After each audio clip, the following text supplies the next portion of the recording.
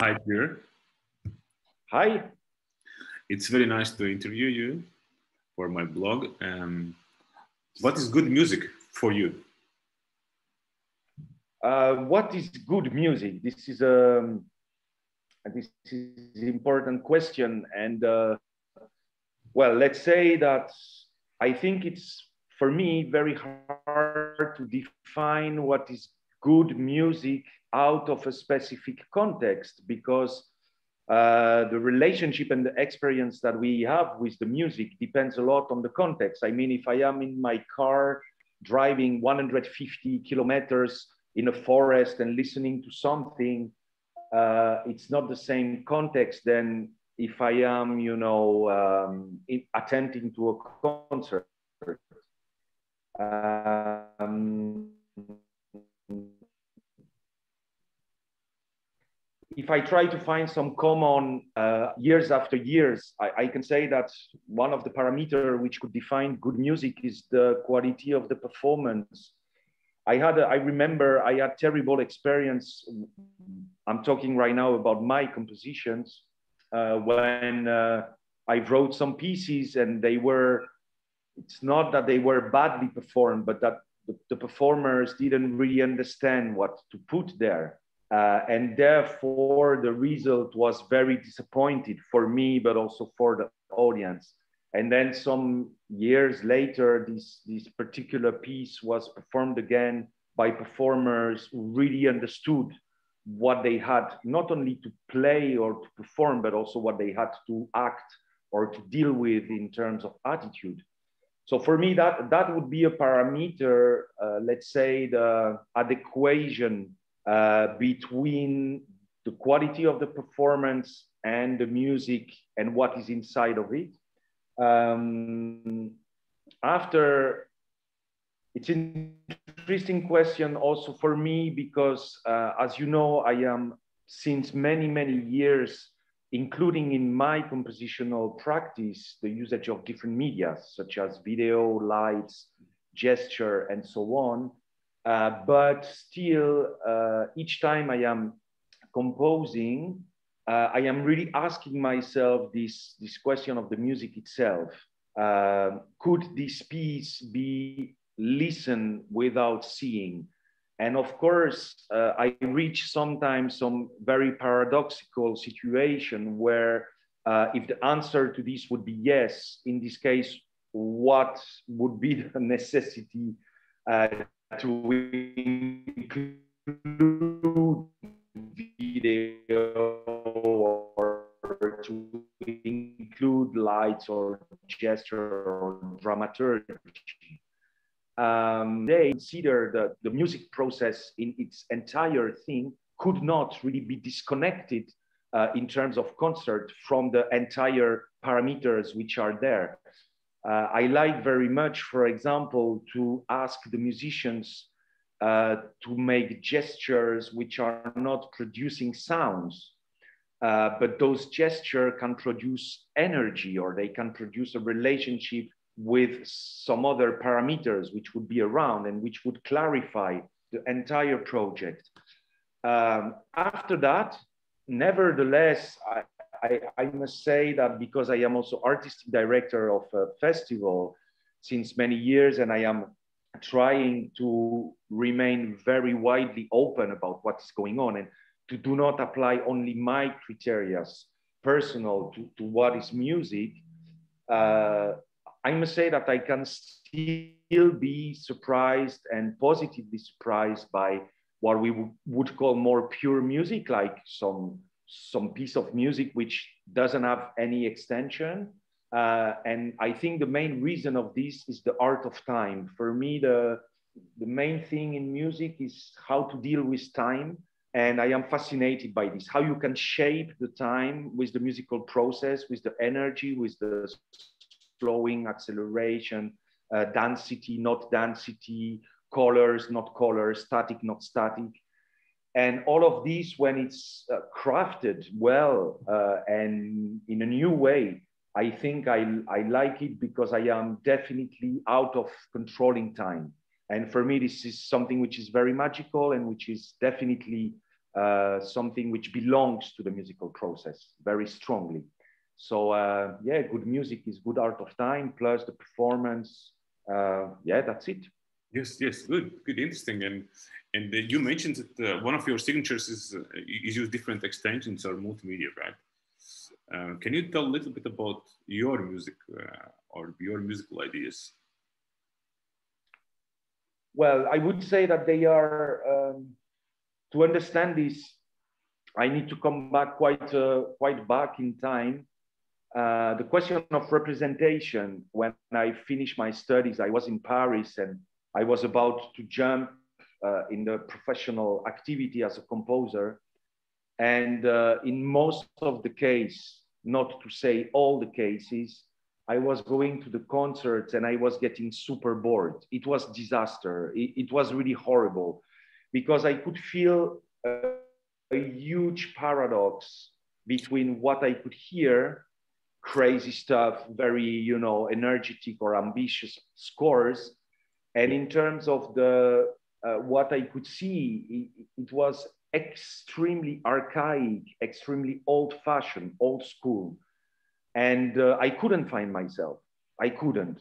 So then for many years, I started to experiment, and I still consider that I am experimenting in a way towards my recent projects because I think I will never stop to experiment because this is what is exciting me. Not to add something, but to try to define a language where different parameters are, let's say, interconnected and creating some kind of multi-layer perceptual project. I was mentioning about time, which is the most important thing for me. And I discovered that when you are using multi-layer perceptual issues, for example, to have a musician, but next to this musician, there is a video and there is the light, and it can be also in the score itself, some actions like theatrical actions, and the usage of electronic, of course, which can extend widely the sounding phenomenon.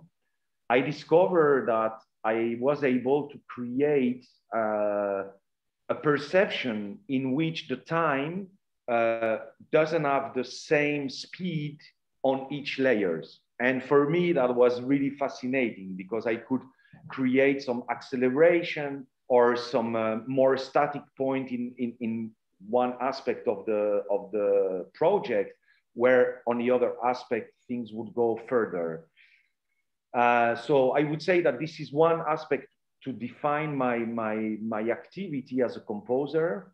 Then there is another one which is very important, is the political engagement. I consider myself strongly engaged artist, not necessarily politically, but let's say I never thought about myself as a person who is disconnected because of my artistical practice. I hate totally this vision of the artist, and it can be quite frequent in the composer that you have this impression that the composer are completely out of the world. When you are asking them what they are dealing with, they will talk about harmonies or melody or spectrum or proportions. And though all those things are super important, I'm not putting them aside. It's not enough. I need an input, an impulse. And this impulse is coming from an anger. I am very angry in a way person concerning my glance at the society, how the world is going on, what is going on around me. And I am using the music process, the composition process in order to solve it. It's a kind of psychoanalysis in a way, activity, and this is not new at all in the field of art. A lot of artists are using their art in order to solve the problems that they are accumulating in their brain.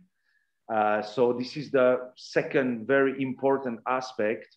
I need to have a target, a specific subject that I want to deal with in order to start a project. Therefore, for example, I am never starting a piece until I will have the title. I cannot. It happened a few times. I said to myself, okay, I will find the title later. And those few pieces are really bad. You know, I don't like them anymore. And the last thing, the last aspect to define this would be the question of storytelling.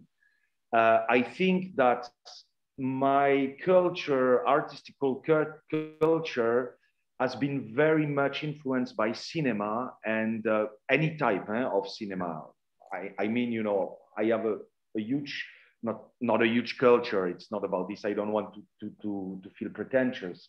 It's not about this, but I watch a lot of movie of any kind, of any period, since really a lot of years.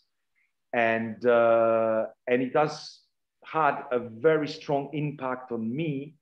And I like to tell stories. It doesn't mean story like with a beginning, a middle, and the end. And, you know, it doesn't mean this, but I like the process of saying something, of storytelling, to bring the audience from one point to another with a subject one more time, because it enabled me to create multi-layers perception.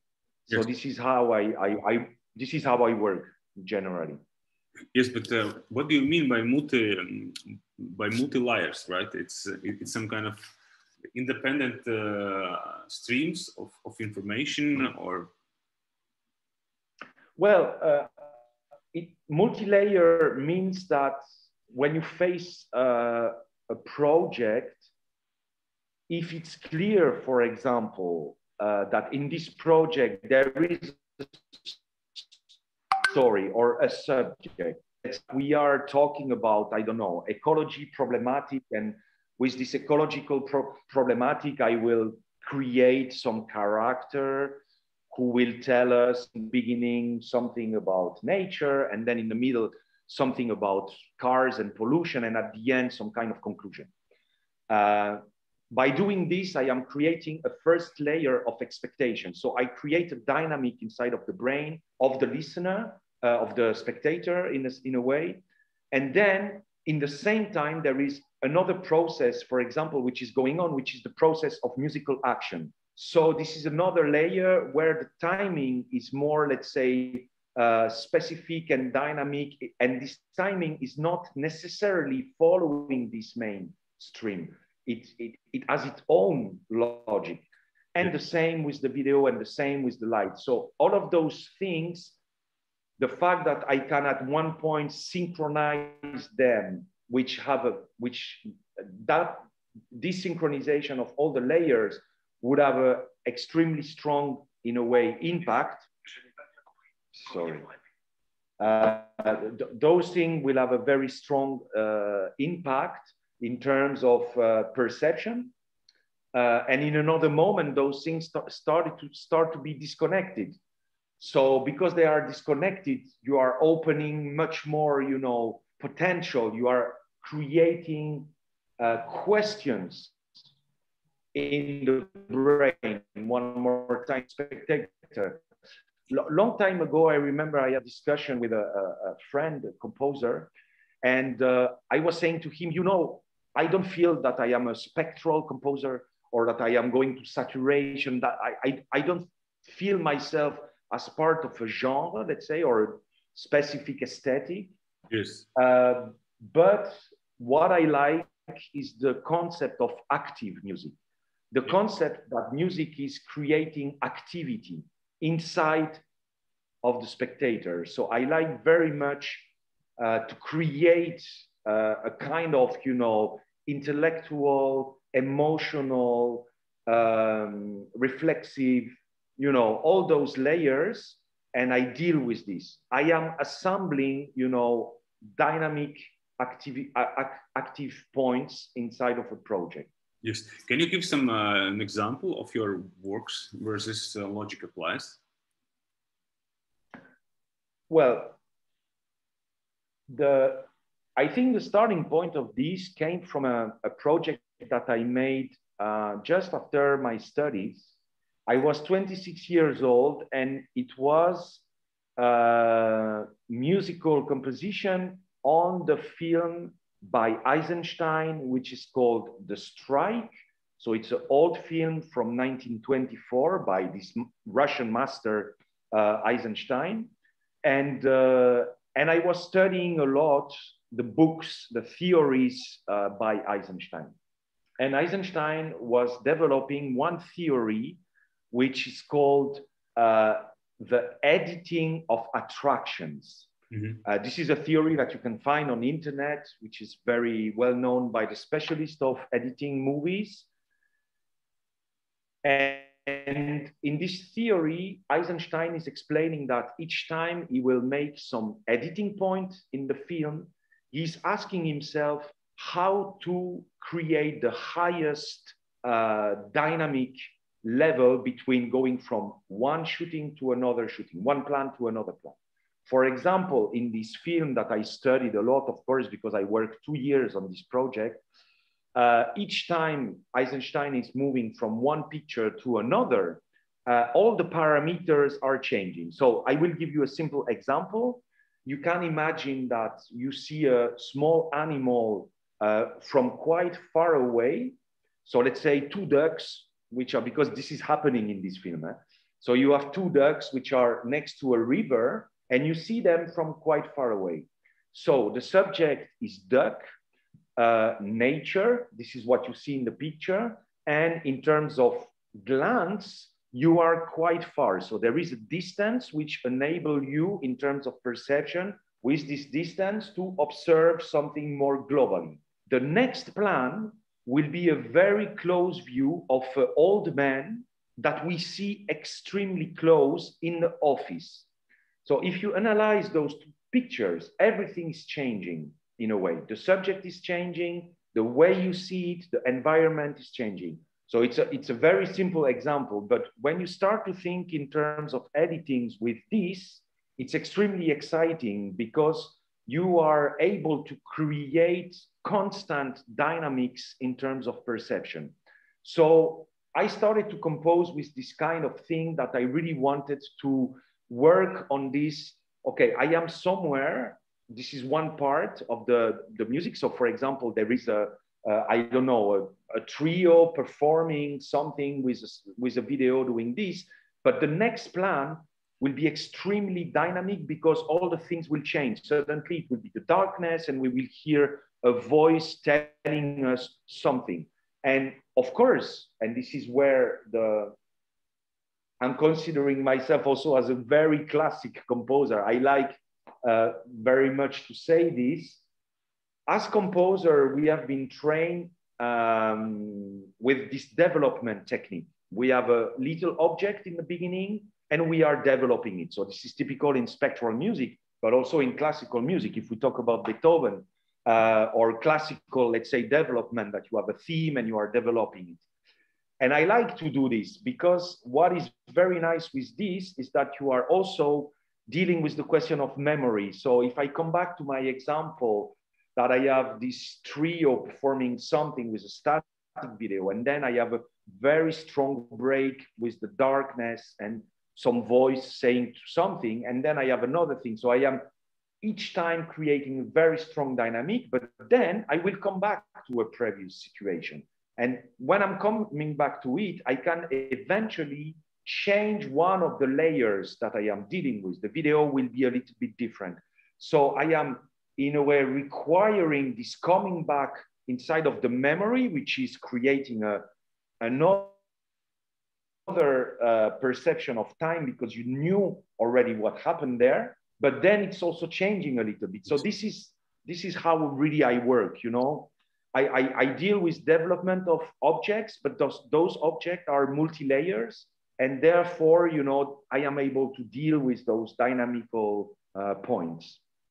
And how you came up to use different multimedia, right? And not only write pure music. What's your story? That came, you know, naturally, because as I was super disappointed. It's just not possible to. I will give you an example, which is this.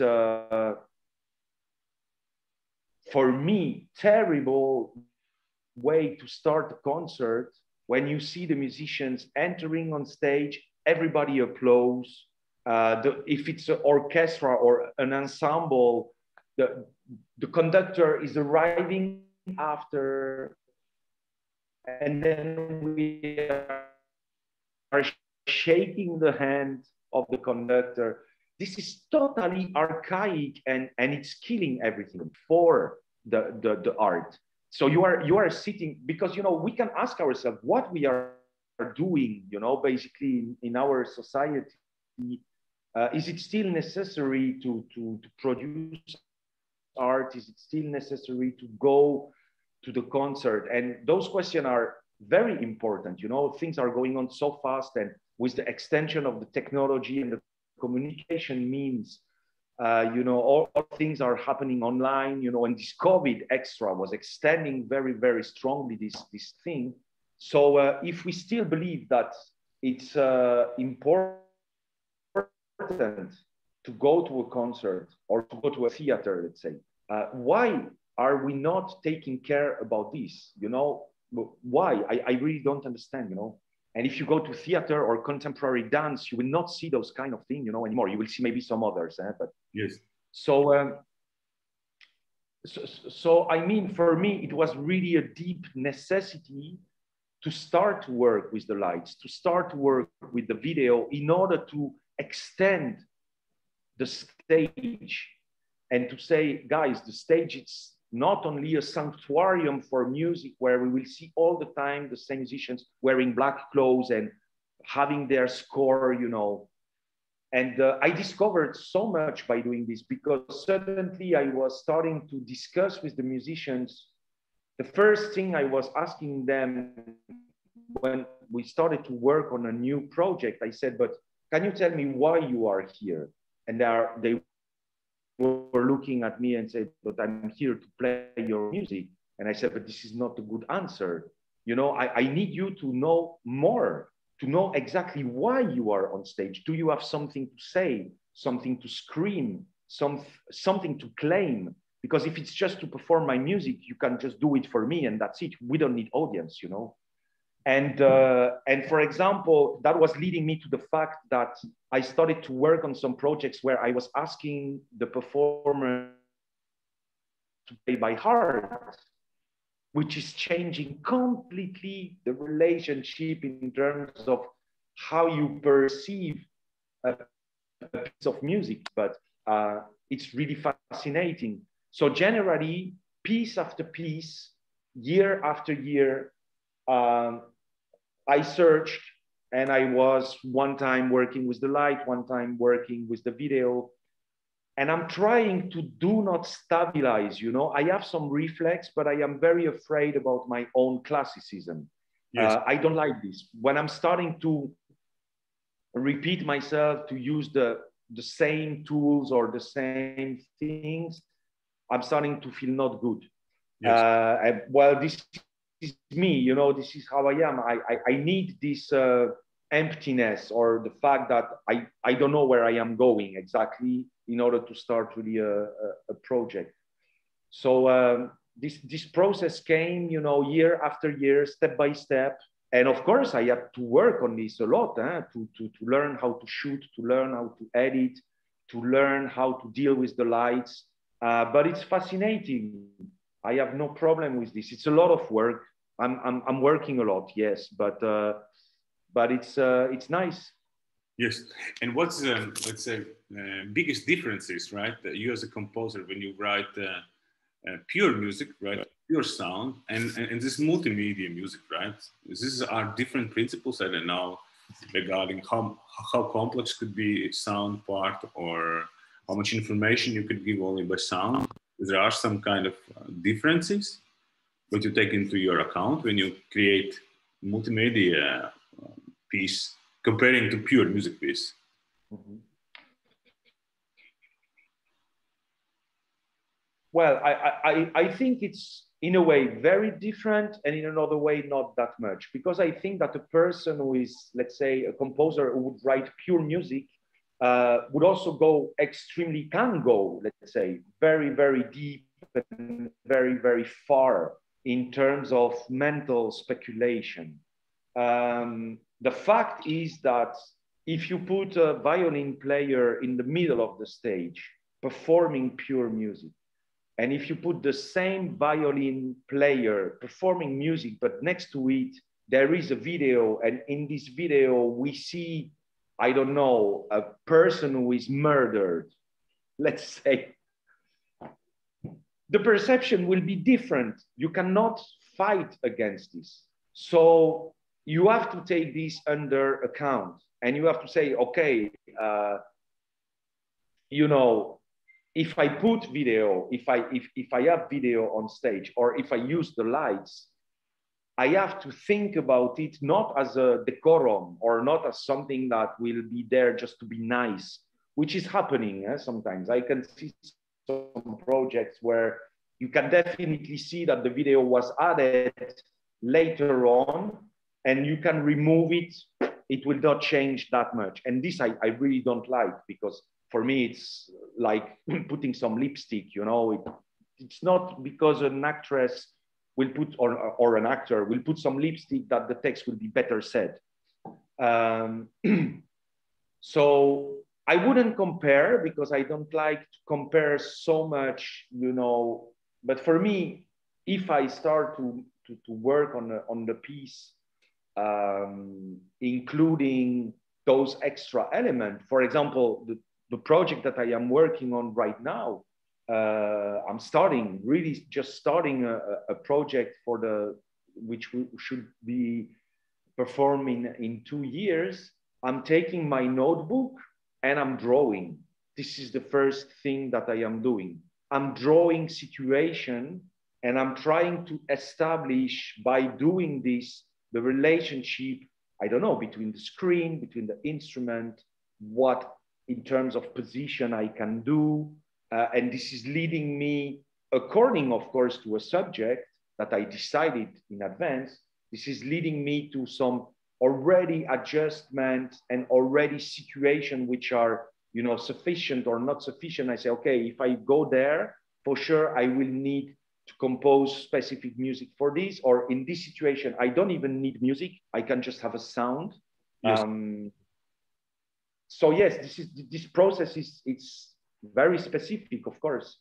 Yes, yes. So as I understand, right, and in this case, this visual part, how looks stage, is very important, and the time you, let us say, and you focus on visual and all elements. It means time. Then you draw, and then only you create sounds and videos, etc. Right? So it's some kind of holistic approach how you start, right? With drawings and etc. Yes, because one more time, I think that silence is one of the most beautiful sound in order to structure music. And I'm saying this because if you take the stage as an entire physical space, and if you start to think about this, that you can ask a performer just to walk slowly, this is already part of the music, because I mean, you are creating a lot of things by doing this. You are dealing with speed.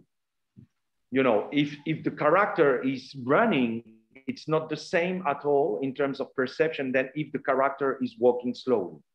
You are dealing with the sound, because if there is no music in this moment, but if this character is a violin player, and this violin player is already in the position of playing but not playing, you create an expectation. And this expectation prepares you to receive the sound. So therefore, you are already writing music. And this is completely obvious. I mean, John Cage discovered this a long time before me. If you have this situation where you have a percussionist who has a big drum, and the percussionist suddenly raises the hand with a lot of energy, at this moment, you already hear the sound. You are preparing yourself to receive the sound. And I like this very much, because in a way you can ask this percussionist to just stay there. So what will happen? We were prepared to get the sound, but we don't get it. So we start to think, so we are active. And I like this. I very much like this. Yes. So this is how I deal. And as you said, I need to have the vision of what is going on the stage and to take the characters and to move them. And I know that here in this movement, I need music. I know that here I need more some ambient sound. I know that, and progressively, I am creating the process. But I just want to add a little thing is that sometimes it's also working on the opposite way, that by writing music, I realize that I am shaping the space. And this is something that I discovered later on, but which is also fantastic because one more time, because of the time shaping of the music, you start to create some, for example, I will use the word emotions. If you create a strong emotion, whatever it is, you are suddenly changing the vision. It also works like this. If you watch a movie or a theater play, or if you read a book in which suddenly there are a lot of emotions, you will start to do not see what is around. You are in your bed reading a book, and at one point you are so much into those emotions which are coming from there that you are forgetting about the space. And this is fantastic. So I'm trying to deal with those perceptive fields in a way. Good. And so it looks like very, let's say, very very theatrical approach, right? So there is this in your head, how you imagine, and then there is a movement, characters, and etc. Completely. Well, for example, how to deal with the video. You know, the video, it's a very interesting and concrete example.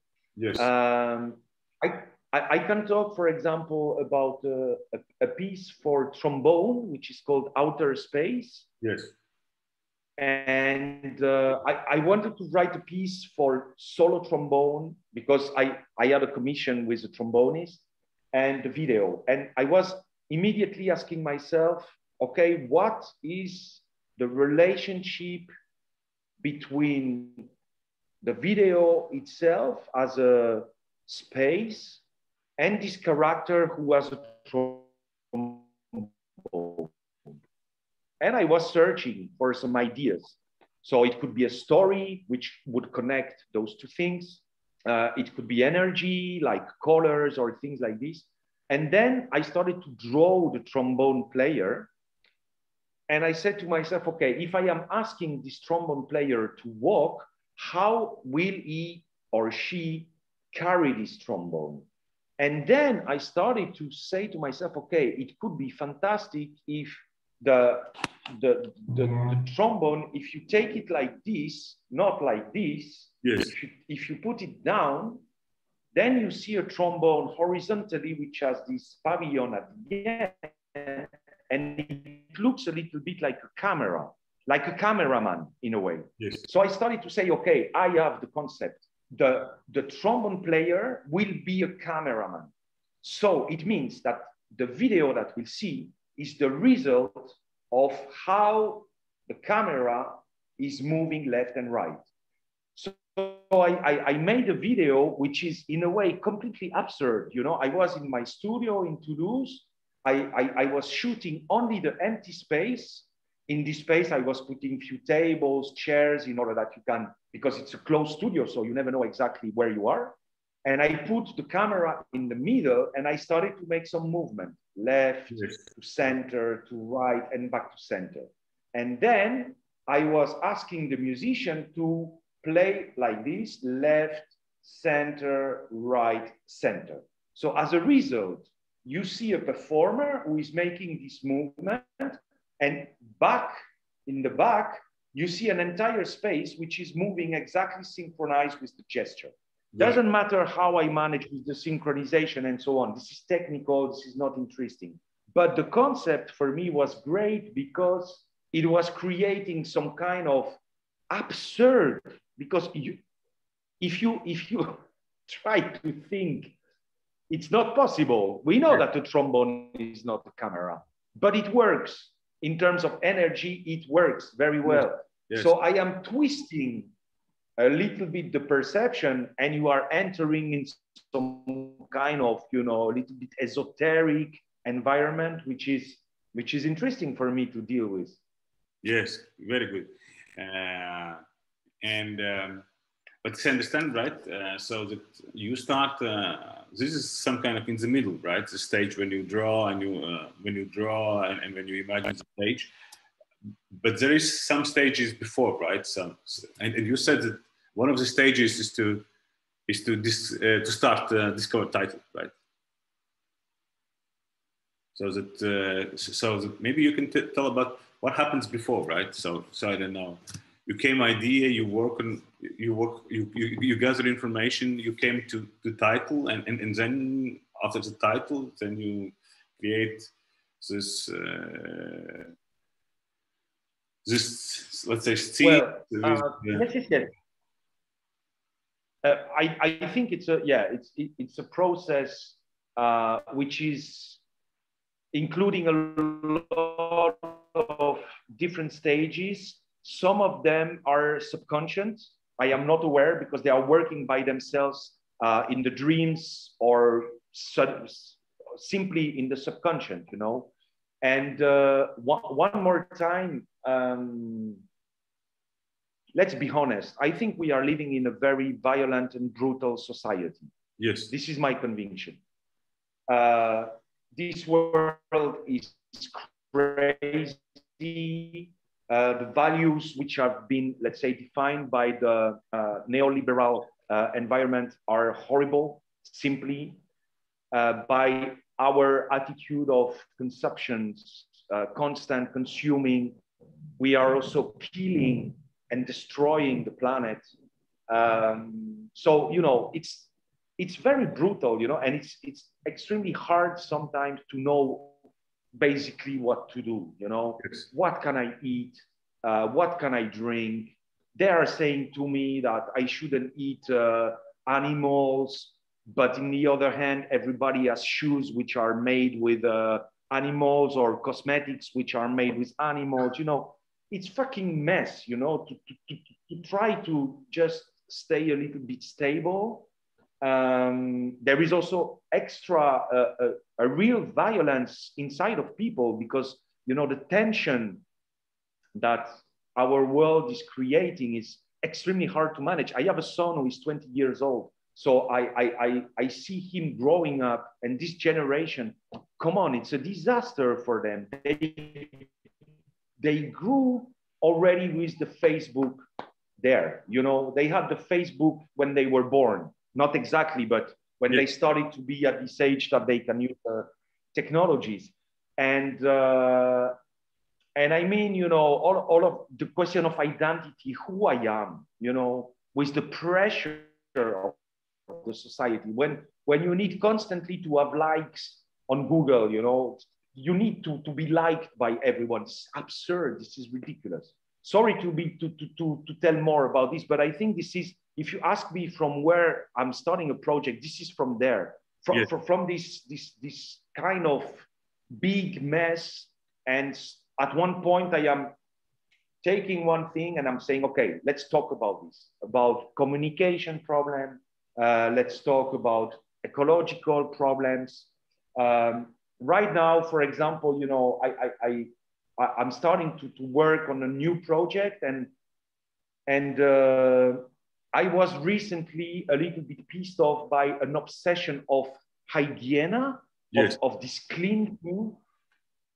A lot of people are talking about this, you know, that we need to be careful, we need to be clean, we need to be, you know, and I'm saying to myself, but where are we going, you know, because it's completely a paradox between what we are victimized by the technologies, you know, the technologies are super dirty. It's super dirty. I mean, this environment, this utopia that we are super connected and so on, this is a disaster. So I decided to investigate the subject of dirty, you know. Yes. Is it not also great to be a little bit I don't know, you know, talking about drugs, about alcohol, to do not be polite, you know. And so this is what I am working on. So I'm starting to dig, you know, about the subject of unpoliteness with a sense of humor, with the fact, you know, there is also one thing that I get from a lot of programmers, which is this participative new trend. You know, we would have as artists to create projects in which the audience could participate. And I saw some result of this by artists who didn't, okay, they just accept, you know, and for me, it was a failure. Like, you know, in the middle of a show, you are taking the microphone and say, guys, you remember in the beginning of the show, we were giving you little plastic bag.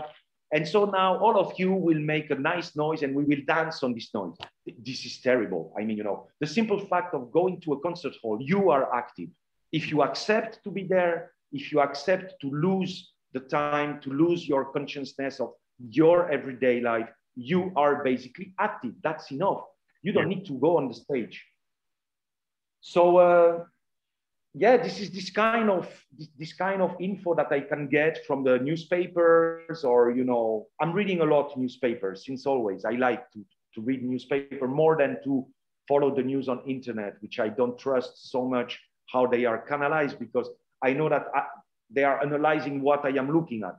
So at one point, it's a restrictive environment. So at the end, I get only the little info that I was checking the days before. When I buy the journal, you know, I can get news from everywhere and I like it. So this is how it works. And then I think that my subconscious is also dealing with this. And then I started to get a title appearing like this, you know, and I start to work. Yes, got it. And now I will ask you two questions from composers, but those questions was asked to every interviewed. First is from Simon Steen Andersen. What do you fear as composers the most? What I fear? Yes, as composer. As a composer,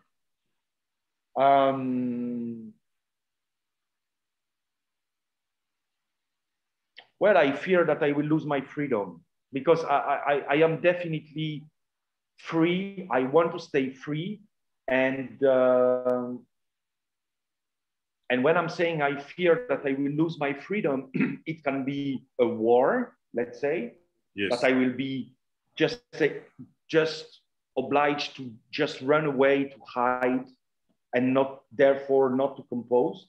But it can be also much more, let's say, tricky, that I will lose my freedom because, I don't know, for example, because of success. Yes. I have success. I want to be successful. Then I am starting to be obsessed by this success. And I do all the time the same. I'm losing my freedom. A lot of artists in the history of art had to face this. And for me, the great ones were the ones who were always reconsidering their own practice. Mm-hmm. So yeah, this is my fear, to lose the freedom. Yes. Second question is from François Charan. And his question is, why you still compose? Why I still compose? Do I have a choice? I don't think I have the choice, because I create total dependency. I am totally addicted. Like it's like a drug, you know, or alcohol. I'm not saying that I am workaholic. It's not about work, but it's more about my balance. And I can tell you another reason is that my head, I am 50 years old. So it means that, let's say, since not maybe 50 years, but at least 40, I am inputting sounds in my head, pictures in my head. And I have an obsession about memory. So because of this, I have this impression sometimes, you know, that my head is not big enough to contain all those things, to keep them active, to keep them alive. So I am developing, not developing because it's more intuitive, but I am making a lot of classification. If you would see my studio, I have everything is archived properly, but properly for me. Like, I don't know if you know this French writer who's named Georges Perec, who was working a lot. He wrote a book which is called Think, Classify, Penser, Classer, which is a fantastic book about this, how you manage to keep thinking by classifying the other thing to feel secure. So basically my creative process is also to archive, to do the archives of my own projects. I like to spend time on this. I like it very much. I finish project, I will come to all the process, I will make some archives, I will put this, you know, very clean. But then I am ready to open a huge mess again, like the workshop of Francis Bacon. You know, if you know Francis Bacon photos, when we see where he was working, it was a huge mess. And I need this mess when I'm starting a project. And then I put this mess, you know, in little boxes, I put stickers on it, and then my brain is able to start a new mess. Got it. And looking back, let's say 10 years, right? How your music changed? Compared to 10 years ago, you mean? Yes. Well, on one hand, I think it didn't change so much in terms of being experimental, searching, accepting failure. Right now, assuming much more that if I get a commission for, I don't know, 15 minutes string quartet, I will not accept. I would say, guys, it's not for me. I'm sorry, you know, I don't have enough time in front of me, you know, maybe in 20 years it will be done, you know, I will be 70, I will be too tired. So now I want to focus only on projects in which I have time to develop things and where I can really find this freedom. Yeah. And it's difficult, you know, I'm very often giving this example when I'm talking, when I'm making workshops with some younger musicians about Stockhausen, who was writing this string quartet with helicopter. Yes. Come on, you are just waking up and you are saying, I have the idea for the string quartet. I will put them in the helicopters. What to do? I am not Stockhausen, far away, you know.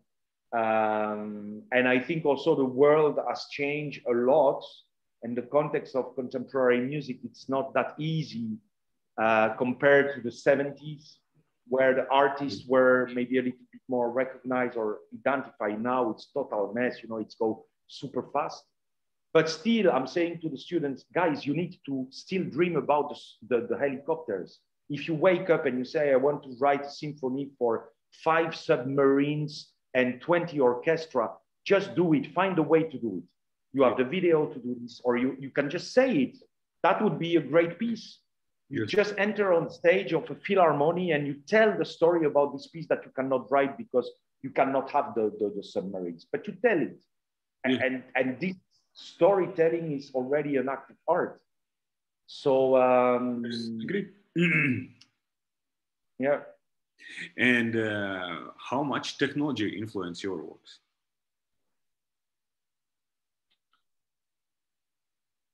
Well, technology for me is it's a tool. So it's like a violin. You know, violin, it's technology. You know, it's just insane technological. Yes. Do you have some? Sorry. Do you have some your own tool, your own built tool, program software, or maybe it's a technological tool which you use most frequently? I think, to be honest, that in this process of being a composer, I am more and more trying to focus on the most important things. Yes. So I would say that maybe during the 15, 21st years of my activities as a composer, I developed indeed some softwares, mainly in the Max MSP Jitter program. Yes. Which were, for example, some personal sampler, because I like this type of results. I developed also some way of using Pro Tools, which is my main sound editor. And I am probably using it in a very, let's say, personal way. Now I am less and less interested in finding some, in spending time in develop. I think I have tools which are, let's say, already very powerful. Yes. And I am not running after finding new tools. I am more enjoying to use those tools and to search with those tools even more. Right. I remember, very quickly, but I remember an interview from Soulage, the French painter, who was working at the end of his life. He's still alive, but he's very old. He's 100 years or 101. And he was working with just black colors, just a pot of black color. And he said, Jesus, I am walking in this black mud since days and days, but I'm sure that I will still find something with it. And he was 70, 75 when he was doing this. So for me, I am more entering in the phase of my life where I really want to dig and use and just, push the things that I have. Nevertheless, I can still search. I made a project last year with the IRCAM, and we were developing some specific softwares for this project. So I enjoy it still. Yes, yes. So you as a composer, you code as well, yes? You program. Sorry, it was broken. You as a composer, so you have. Can you repeat the question? Yes, to write the softwares, and so you have some coding skills as well. Well, I studied in the Conservatoire in Lyon, where I was trained to program a lot, especially in different languages, but I was not keeping programming in all of those languages. But I'm still using Max MSP as an environment that I like very much, that I know. So yes, I am programming, but not at a very high level, Yes. I am trying to do not be also too much influenced by the technology. Yes, technologies can be very dangerous. For me, it's a tool. It's a tool. So I have a tool, I deal with this. Okay, if I am not programming in the new way, not using the last plugin and so on, doesn't matter. Yes, got it. And looking back, right, this century, right, or let's say last 20 years, you as a composer, what you see, what kind of changes happen in new music field? It become how music change, or how music community change, or how music landscape change? Well, due to this question, 20 years ago, I felt very isolated in my field.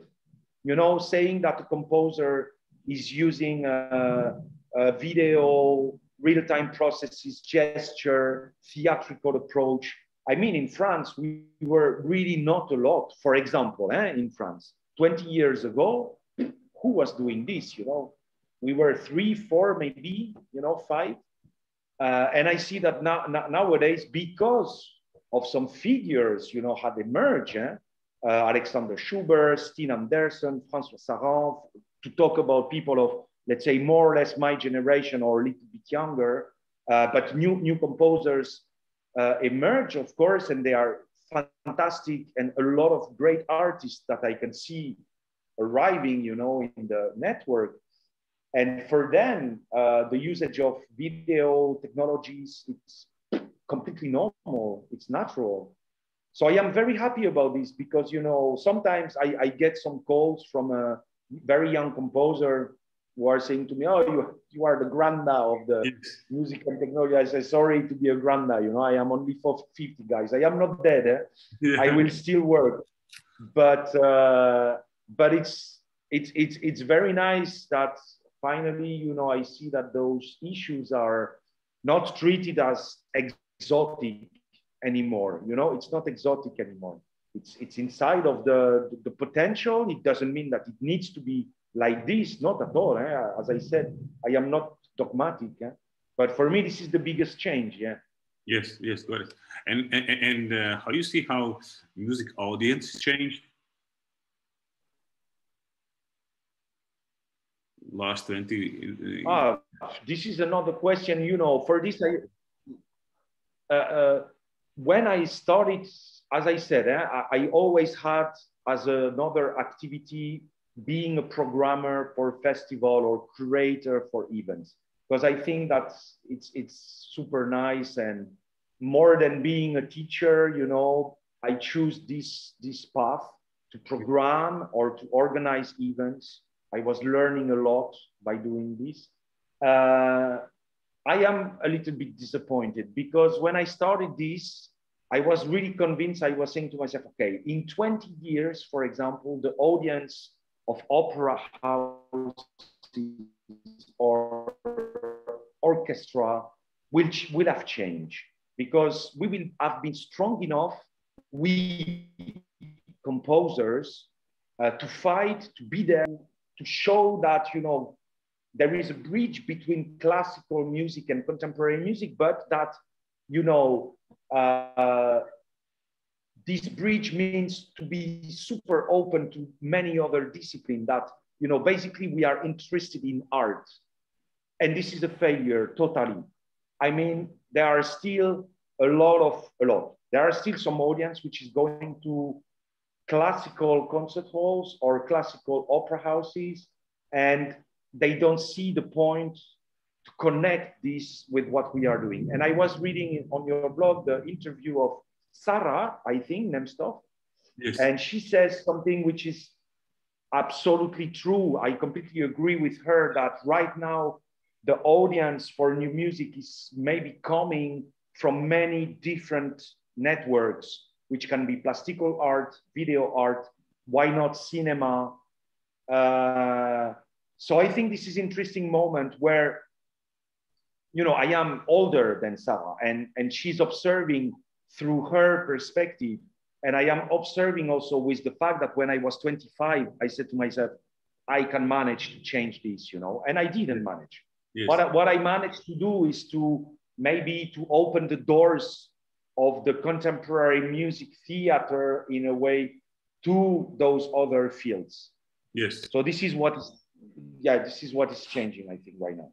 Yes, and what kind of future trends you can observe now, right? Where music is going, right?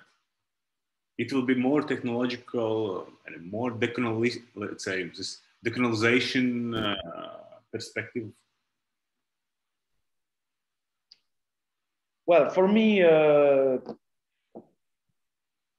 so far, because I don't want to say things which could appear as a truth. I hate this, I don't like.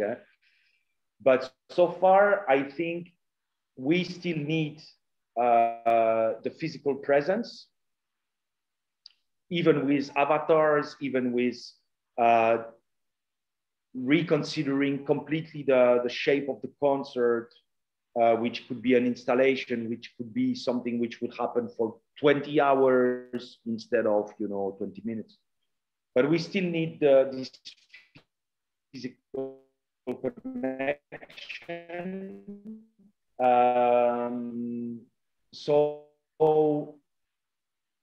I would say that in what I can start to observe in terms of changes is the fact that we can enter in Nero, can take place anywhere. It can take place in museums, it can take place outside, it can take place, of course, in theater, but you know, a lot of spaces can be proper. And I am sure that if I would pose a commission to a composer, saying to this composer, sorry, you will not have a string quartet in the theater, but you will have 10 musicians in an entire building where people are living. This is the project. This is what I give you. And that would work. Fantastic. I'm sure that a lot of composers would enjoy this perspective, that they have a building with family living inside, and they have 10 musicians or electronics or whatever, and they can work on this, you know, some kind of installation, but being part of life and so on. And for me, this is very exciting that we can explode completely the sanctuarium of the concert hall. I don't believe anymore in the concert hall as the only place for the music. It's done, it's over. Yes, I very much like this idea. Very much. Maybe last question for the first part. What is your opinion? What is the role of new music in society?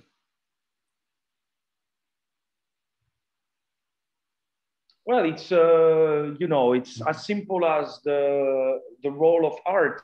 I am not disconnecting the other arts and new music on the side. For me, it's the role of art in general. So the role of art is to be subversive, to change our perception of the reality, to put ourselves on the edges, to disturb us, to make us feel uncomfortable and joyful in the same time. And to fight against standardization, to fight against all the things which we can observe, that anything is an object to be sell.